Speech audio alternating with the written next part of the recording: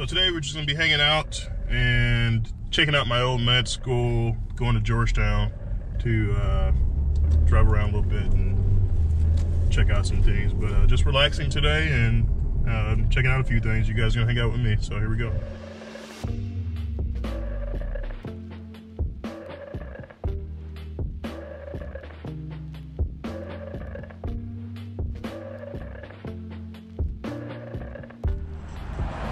So I'm here at my old med school, Georgetown University. Man, it's been a long time since I've been here.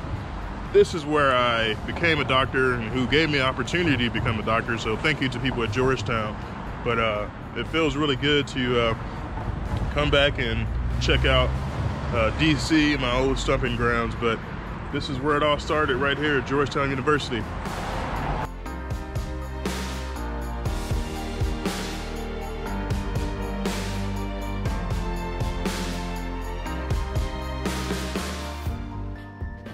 So we are here on campus at the med school. Just came from the bookstore. Here's the med school here. I'm not sure if the doors are open, but hopefully I can convince someone to let me in. I'll show you our classrooms where we had class at. So this is the back of the med school here. Georgetown used to have a dental school a while back, but they currently don't. So it's the back of the med school. And then the library where I spent a lot of my time studying, the Dog Green Library.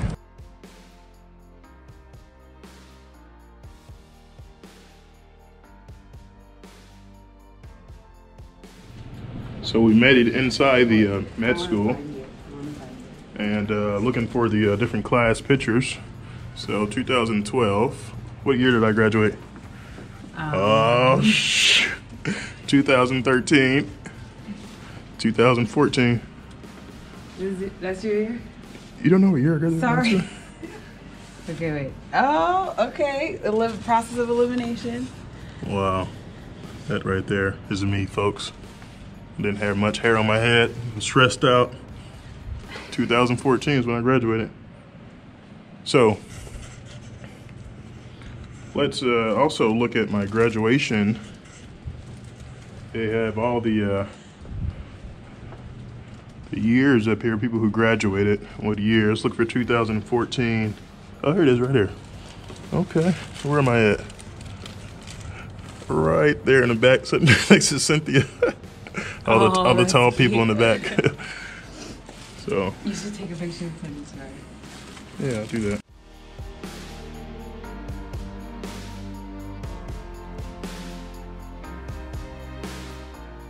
So here's one of our med school classrooms. This is where we took classes as a first-year medical student. You can see all the seats in here. The professor kind of stood up here on this board here and taught us. I have another video about me not never going to class during med school.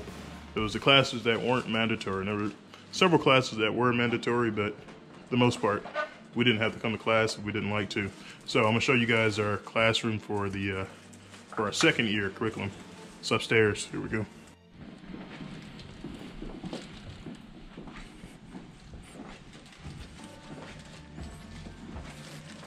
Wow, this is new right here. There's a little board and table there to sit down.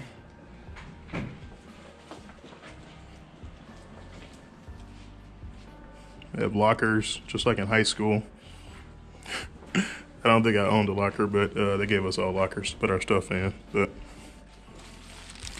I remember taking these stairs in between classes and also going to the hospital.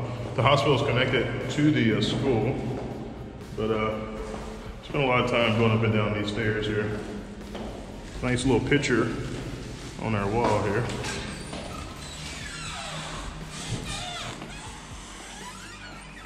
This is the downstairs area where we hang out before class, and this is our main classroom where we spent most of our time, right over here.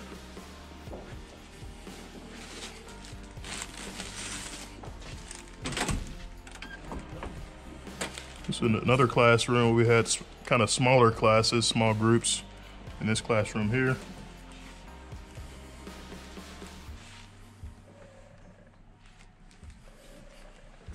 And then our big auditorium is right down here. Class in session. It's locked. Well, hopefully we'll be able to get in there. Little Coke machine right outside the door.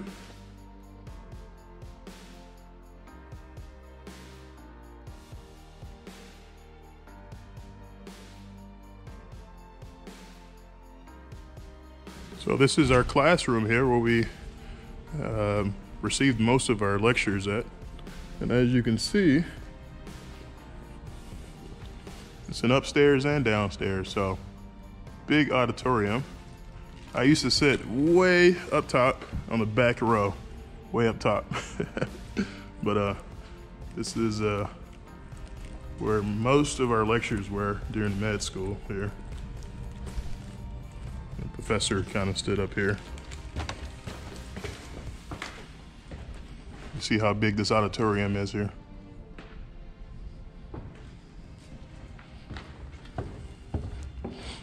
Ariana, if you were in school, where would you sit at? Show me where you would sit.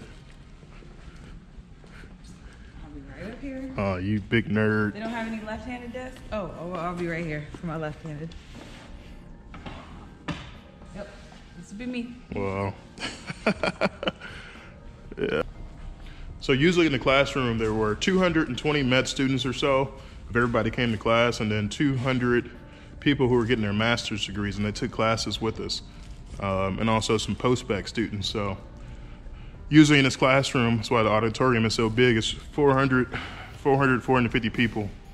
So like I said, brings back a lot of memories being in this classroom. You know, med school is hard to get into. It's extremely challenging in itself. You spend a lot of time kind of learning, you know, how to be a doctor, and you know, brings back a lot of good memories just coming to the classroom and where it all started. So for those who are out there and trying to get to med school, either, you know, getting rejected or can't get in, try a number of times, just keep going, because you know, I never gave up after getting rejected my first 3 years, and this is where I ended up at right here. So kind of surreal coming back to this room.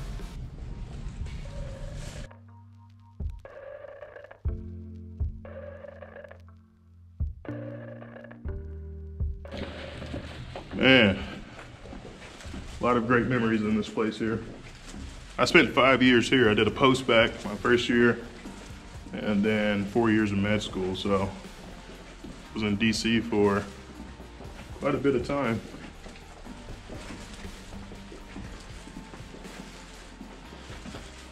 Our anatomy lab is kind of right down that hall right there.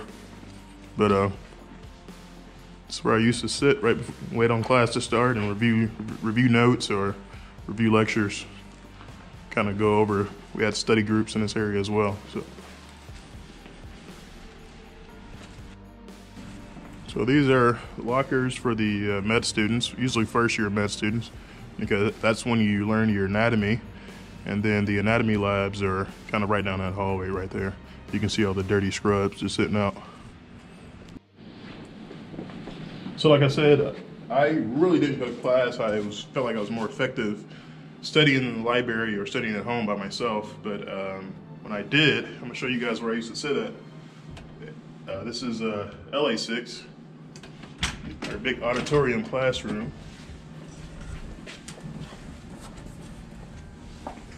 It's my seat right here. It's where I used to sit and listen to lecture when I did come to class. As you can see, we're on the top floor here. This is a balcony in a big auditorium.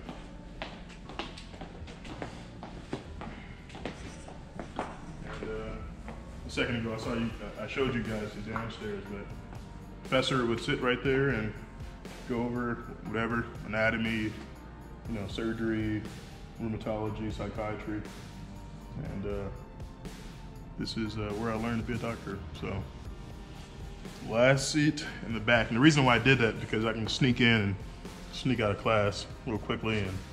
And I didn't like to be kind of distracted during lecture where people were talking or, you know, forming kind of groups, and it was really distractive to me. So I decided to sit in the back and by myself. But yeah, that's where I said that.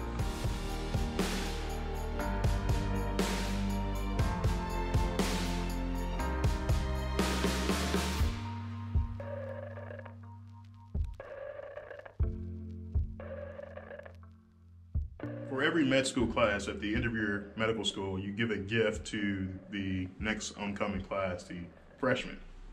So I guess this class here, class of 2017, we just graduated, was that a year and a half ago?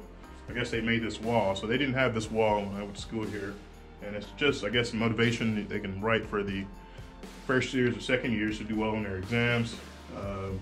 You're almost done, keep it up, it'll get better. Your hard work will pay off, and you know, just try to encourage the oncoming class. Shameless plug that I don't remember what my class in 2014 did for the freshmen. I don't remember, but I thought this is pretty cool here. And like I said, I didn't have this when I was here 5 years ago. So everybody's a little bit different. Like I said, if I didn't go to class and I thought that was effective for me, but just figure out what learning style works best for you and how you learn best. If going to class works for you and you do well, then, you know, stick with that. But find out what works best for you. If it doesn't work, get rid of it. If it does, stick with it. So that's how I got through med school. Thank you guys for watching this video. Make sure you subscribe. New videos coming every week right here at Georgetown, where I became a doctor. See you next time.